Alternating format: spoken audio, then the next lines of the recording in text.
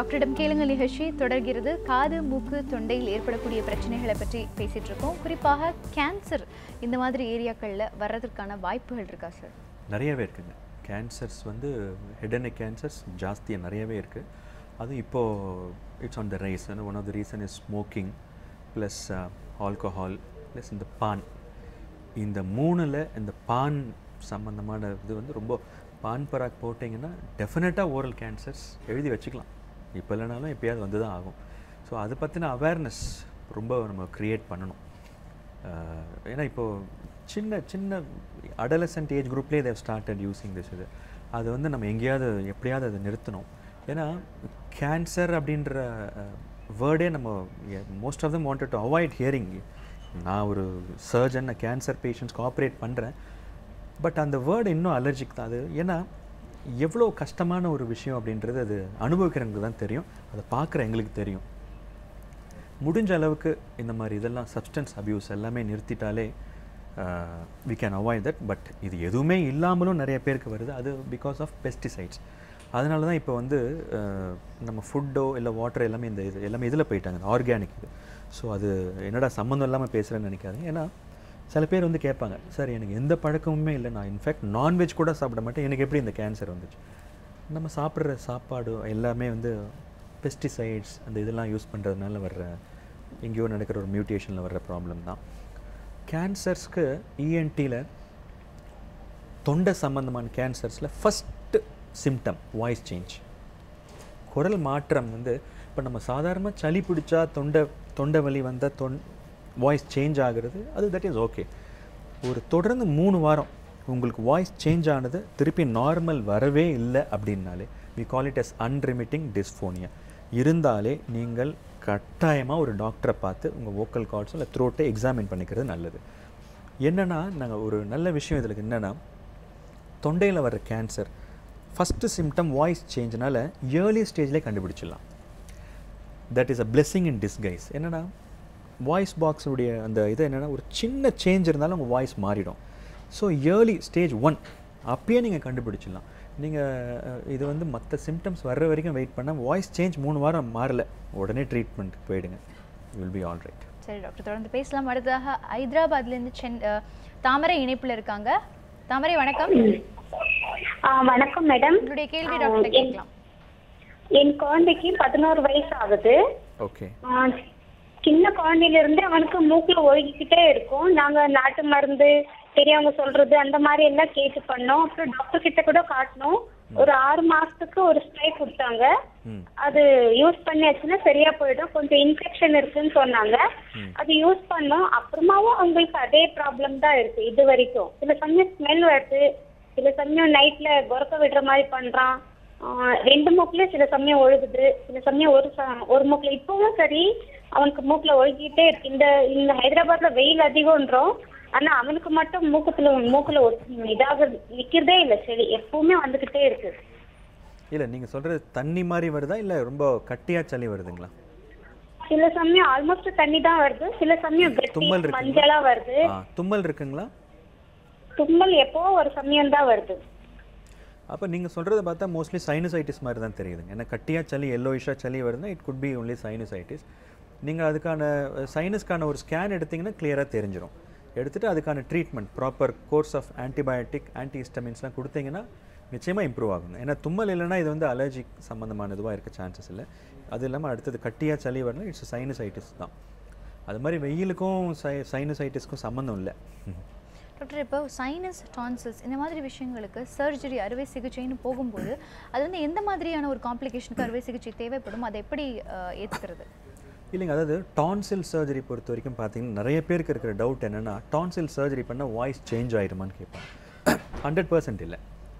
ஏன்னா voice box, த vocal cards வேறு எங்கேயோ இருக்குது, நம்ம டான்சில்ஸ் அப்படின்றது தொண்டையில் இருக்குது. இன்ஃபேக்ட் வாய்ஸ் இம்ப்ரூவ் ஆகிறதுக்கான சான்சஸ் தான் நிறையா. ஏன்னா தொண்டையில் 2 சைடும் பெரிய பெரிய டான்சில் இருந்தால் உங்கள் வாய்ஸ் வந்து will be மஃபிள்டு.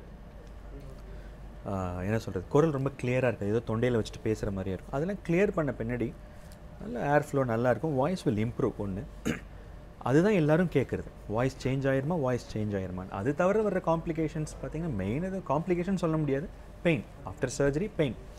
But having set that no pain no gain. இன்னொன்று very rarely they can land up with some bleeding.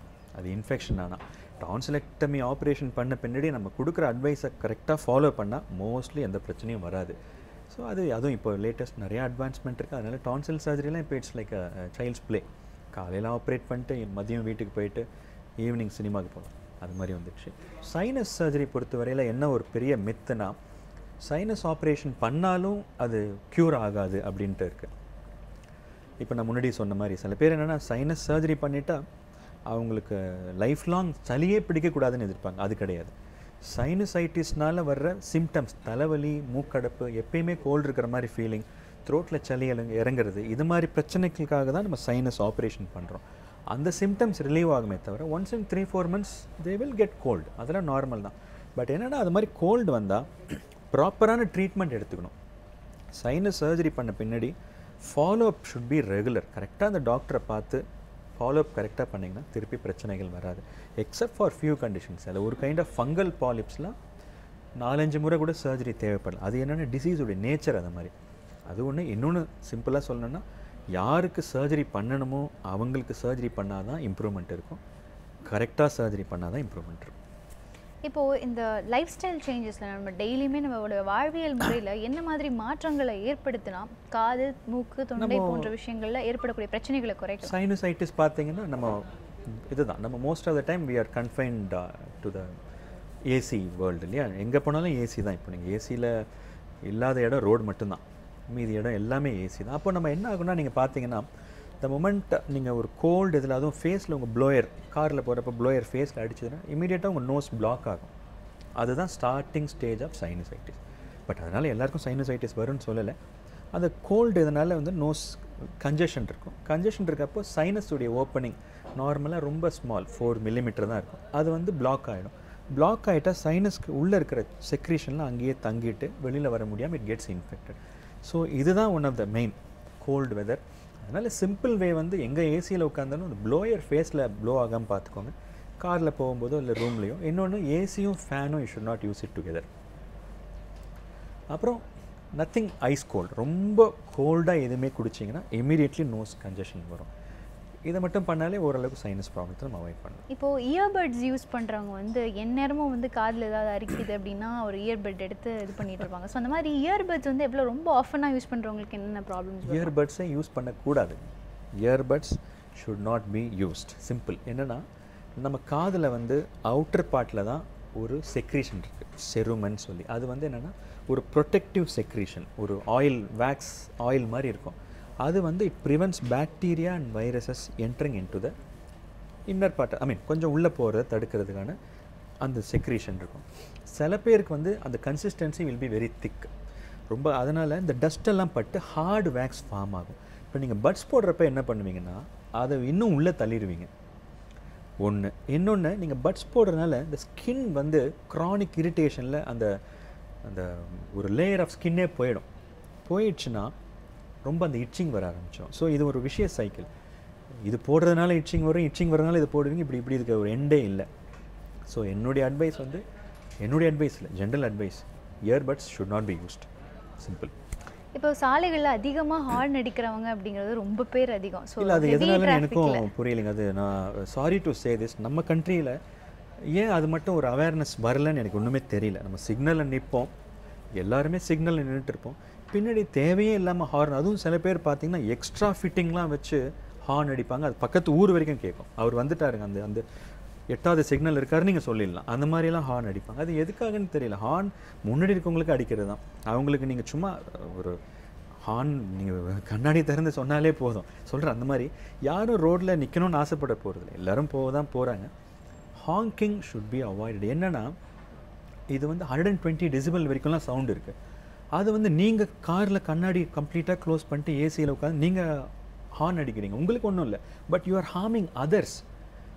அது ரொம்ப ரொம்ப தப்புங்க. அது ரொம்ப ரொம்ப தப்பு. இதை பார்த்து யாரோ ஒரு 4 பேராவது ஹார்ன் அடிக்கிறது குறைச்சாங்கன்னா ஐல் பி ஹாப்பி. என்னென்னா you are harming others which you are not suppose to two. ஆக்சுவலாக ஒரு இதுலேயே லிமிட் இருக்குங்க. ஹாஸ்பிட்டல் இருக்க ஏரியாவில் சவுண்டே 45 decibel தான் இருக்கணும். 45ன்றது நம்ம பேசுகிறது 45 decibel. நைட்டில் 35 decibel. நம்ம அதெல்லாம் ஃபாலோ பண்ணுறதே இல்லை. ஹாஸ்பிட்டல்கிட்ட போய் ஹார்ன் அடிக்கிறாங்க, எல்லாமே பண்ணுறாங்க. அது மாதிரி ரோட்லேயும் there should be a strict guideline. 85 decibel தான் அலவுட் சவுண்ட் 85 டெசிபல் அப்படின்றது நம்ம நார்மலாக ரோட்டில் நின்னீங்கன்னா போகிற வெஹிக்கல்ஸுடைய அந்த சவுண்டு தான்.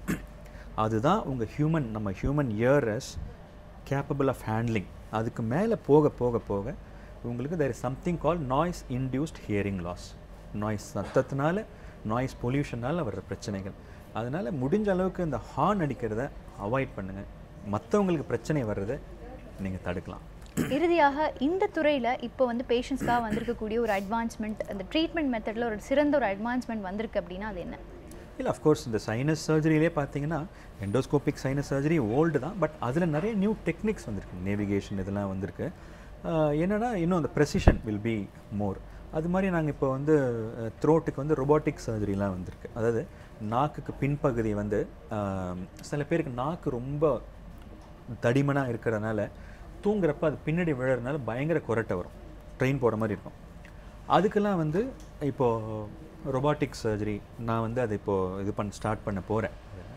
எங்கள் ஹாஸ்பிட்டலில் வி ஹேவ் ரோபோ இருக்கிறதுனால பண்ணலான் இருக்கோம். அது வந்து லேட்டஸ்ட். ஏன்னா இதுக்கு முன்னாடி அதுக்கான ஒரு நல்ல தீர்வே இல்லாமல் இருந்துச்சு. என்னென்னா அந்த இடத்த மட்டும் நம்ம கையால் ஆப்ரேஷன் பண்ணுறது கஷ்டம். ஏன்னா நம்மளால் ஒரு குறிப்பிட்ட ஆங்கிள் மேலே திருப்ப முடியாது. வேற ரொபாட்டிக் சர்ஜரியில் அந்த ஏரியா ஹேண்டில் பண்ணலாம். அது வந்து இப்போது கொரட்டை சம்மந்தமாக பிரச்சனை இருக்கிறவங்களுக்கெல்லாம் ஒரு பெரிய பிளெஸ்ஸிங்னு சொல்லுவேன். ஸோ அது ஒன்று. இன்னொரு இது வந்து இந்த காது கேட்காமல் இருக்கவங்களுக்கு வந்து ஸ்டெம் செல் தெரப்பி ரிசர்ச் போயிட்டுருக்கு. அது வந்துடுச்சுன்னா எல்லாருக்கும் திருப்பி பழையபடி காது கேட்க வச்சிடலாம், மிஷின் இல்லாமலே. சரி டாக்டர், நிகழ்ச்சிக்கு வந்து மிக சிறந்த ஆலோசனைகள் தந்ததுக்கு மிக்க நன்றி. தேங்க்யூ. நேர்களே, இன்று டாக்டரிடம் கேளுங்கள் நிகழ்ச்சியில் காது மூக்கு தொண்டை இதை பற்றி ரொம்ப தெளிவான பல ஆலோசனைகளை பார்த்தோம். இத்துடன் டாக்டரிடம் கேளுங்கள் நிகழ்ச்சி நிறைவு பெறுகிறது. மீண்டும் சந்திக்கலாம் நாளை. வணக்கம்.